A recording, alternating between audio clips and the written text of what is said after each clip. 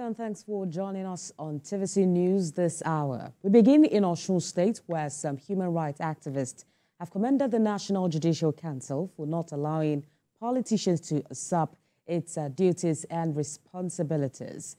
Reacting to the NJC's resolution at its 104th meeting recognizing Adepele Ojo as the Chief Judge of Osun State, the human rights activists appealed to politicians to toe the line of law in taking decisions. Our correspondent Rafiu Hamid reports.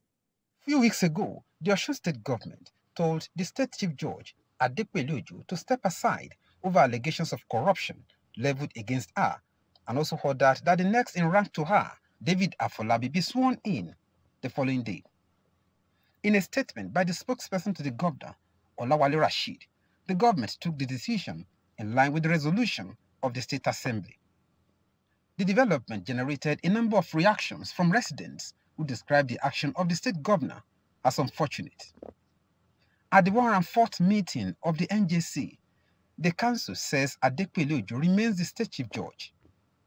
The chairman, Civil Society's Coalition in Osun State, Waheed Lawal, described the government's action as hasty and commended the judiciary for being firm. Writing NJC requesting them to grant you permission to sworn in the next in rank is an absurd. It's not done anywhere. So the decision of NJC is the best at this material. NJC has not said Adepele Ojo does not commit any offense, but they have not seen proper petition against the woman. And if there is proper petition, they should allow the law to take its full course. There should be no shortcut to that matter. A rights activist, Ayo Ologun, said many Nigerians who were against the state government's decision on the suspension of the chief judge are now vindicated. The release that was made by the NJC yesterday, it was clear. The NJC did not say that she has not committed any infraction.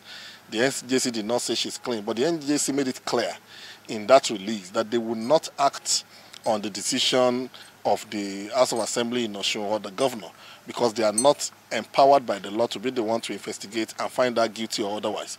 Since the suspension of Adepele Ojo as the Chief Judge of Osun State, which was followed by the strike action embarked upon by the Judiciary Staff Union of Nigeria, no proceeding has taken place as courts in the state have been shut. Could consider that a lot of lives are involved. Some should have been released from jail, some should have their bail condition perfected. Even ordinary affidavits will become a big deal because you have to look for alternative means to have it done. So it is not in the best interest of the people that the judiciary or the courts have been shut. Members of Johnson had staged a protest against the chief judge, which led to firing of tear gas by the police.